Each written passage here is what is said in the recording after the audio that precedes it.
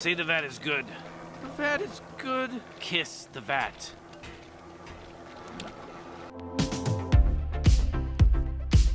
Hey everybody, welcome to ScreenCrush. I'm Ryan Airy. Let's talk about the Rick and Morty The Vat of Acid episode and all of the Easter eggs, references, and little things that you might have missed. The show creator said that the opening of this episode is a tribute to Tim Burton's Batman movie. It just came from us loving Batman. And we were talking about what a staple vats of toxic waste were in the 80s. In that scene, Batman drops Jack Napier into a vat of acid, which turns him into Joker.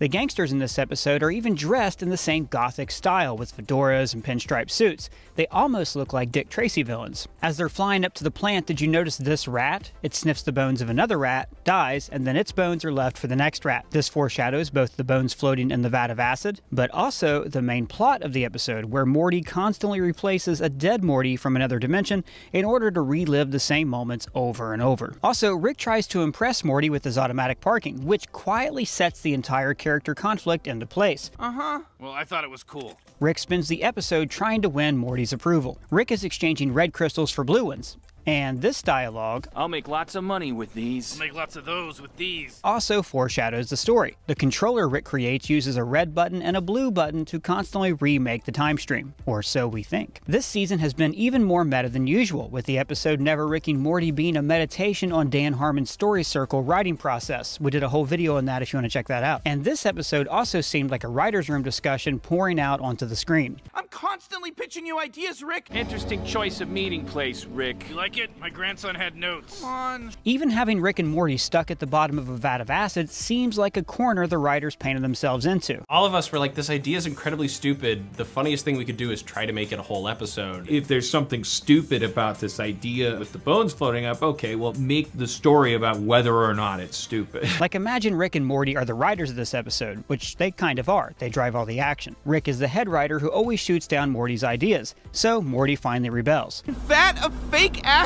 Are you dying of dementia? How are you talking to me like this? But this whole episode was just a ploy by the head writer, Rick, to show why Morty's story idea wouldn't work. I don't do time travel. It's not time travel. It's saving a place in time. Oh my god. Rick famously hates time travel stories, which I'll talk about at the end of this video. I love how in Rick and Morty, even the smallest story details always seem to support the main plot. For instance, the way of faking your own death with a vat of acid is a way of creating a do-over, which is what this entire episode is about. And later, Morty's teacher talks about falling in love, living in a fake past, meaning the Renaissance Fair, learning a skill, and then suffering the consequences, in this case an STD. This is exactly what happens to Morty. He falls in love, has adventures in a past that turns out to be fake, he learns about himself, and then he suffers the consequences. Rick calls Morty Bukowski, a reference to Charles Bukowski, a grizzled old postal worker who did some writing on the side. He also references past episodes where Morty got a dragon and Rick was a pickle. I'm Pickle Rick!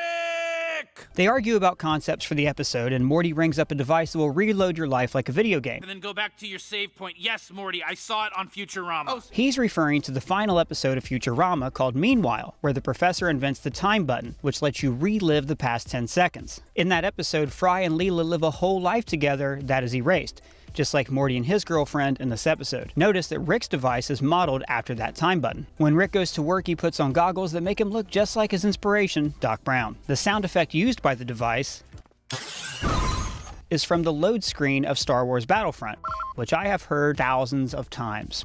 The song in the first half of this montage is It's in the Way That You Use It by Eric Clapton. The song was written for the soundtrack of The Color of Money, a pull shark comeback movie that's all about second chances, just like Morty is constantly giving himself second chances in this episode. I laughed real hard when Morty used the device in an actual video game, instead of just using the save point in the game. Also, notice this villain is using the same Gatling gun that we saw in the opening story of the Neverending Morty. Also, the sequence where he chickens out on the high dive could be a callback to the Neverending Story too. This cop has a Shoney's mug, which is a big hint that all of this is just a ruse Rick is putting on for Morty. In the Rick Shank Redemption, he fools a government interrogator by inventing a memory inside of a Shoney's. And right here you can see that the theater is playing Ball Fondlers, which we saw a trailer for in the episode Interdimensional Cable. This bar has the punny name of Poor Decisions, and the exterior of it looks a lot like Moe's Tavern in The Simpsons. Appropriate since most Springfield businesses have funny pun names. What did you do? You killed the Simpsons, Morty! No, I Morty is hanging out outside of a porn shop and notices that they only sell used books and movies. Ew.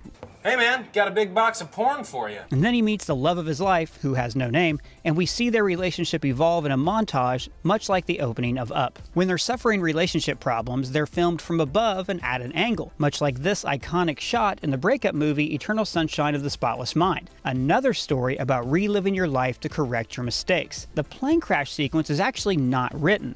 One of the biggest heroes of it is the director, because the episode was 5 minutes short. On his own accord, he just did that whole extended plane crash sequence. It was inspired by the movie Alive, which is based on the true story of the Uruguayan rugby team that resorted to cannibalism in order to survive a plane crash, just like Morty and his party. Beforehand, they were eating vegan shoe leather, a reference to this famous sequence in Chaplin's The Gold Rush. And notice this passenger has on a beanie that looks just like Stan Marsh's from South Park. This is a possible reference to the way that show constantly resurrects Kenny, the way Morty is resurrected in this episode. I'm not sure if the wolves leave him alone because he frightens them with his spirit or because he's all frostbitten and gross. If you have any thoughts, let me know in the comments. For me, the pivotal moment in this episode is when Morty refuses to reset time. He would rather live having loved than risk losing everything. This is when he learns the moral that he shares with Rick later on. I laughed at this coma get well balloon that says, "I hope you wake up." After committing suicide by Harambe, he learns his final lesson that life needs consequences. We are who we are because of consequences. You can't live without consequences, you know? And by the way, this gorilla is secretly a character that's appeared in the background of every Rick and Morty episode. That's your mom. Mother? When Rick reveals the truth, he says, I don't respect time travel. If Ant-Man and the Wasp can do it, I'm not interested. and there's a few in-jokes here. Jeff Loveness co-wrote this episode, and he's just been hired to write Ant-Man 3. The Russo brothers have worked closely with Dan Harmon over the years, directing and producing several episodes of Community. Bulk of the series. They, of course, directed Avengers Endgame, which involved a time travel plot. Both Rick and Dan Harmon hate time travel stories. The only time travel episode of Rick and Morty, Rattlestar Galactica, was mostly used to prove that time travel stories suck. Also, that's about as much curvature as you're gonna get from a time travel story. This is also why there's an unused box of time travel stuff on the shelf in the garage. Rick has no use for it. But it turns out that Morty was just replacing other versions of himself in other dimensions. That's right, you little bitch. It's the prestige. In that film, Hugh Jackman is a magician. Sorry, illusionist, who dies at the end of every performance and replaces himself with a copy. The end credits tag with Johnny Carson shows Impervious Acid Man repeating the structure of the illusion from The Prestige. We see glimpses of several brutal Morty deaths in this scene. Most of them are shown in the episode, but a few are new. Here he's drinking potions, on a date with Jessica, hijacking Rick's spaceship, actually buying the ice cream that he sampled earlier, and binging on something in front of the fridge. The protest signs at the end are ripped straight from the headlines. There's Moscow Morty, a play on Moscow Mitch. That's our word, like Morty said a slur on TV. Return the Whales, a play on Save the Whales that I think is a reference to Star Trek IV, when the Enterprise crew traveled back in time to steal whales. Cannibalism is a Choice, a play on abortion or gay rights protesters, and also to the cannibalism that Morty committed earlier in the episode. And finally, Safe Space is greater than blackface because of all the politicians who we discovered wore blackface in their errant youths. The episode ends with Justice Sotomayor quoting Portia's monologue from The Merchant of Venice when she appeals to Shylock for mercy. This is a fancy way of saying that Morty's death moves the crowd to mercy and they forgive him. Well guys, that's all the Easter eggs that I found. Let me know what you thought of the episode in the comments below. And if it's your first time here, please subscribe. For ScreenCrush, I'm Ryan Airy.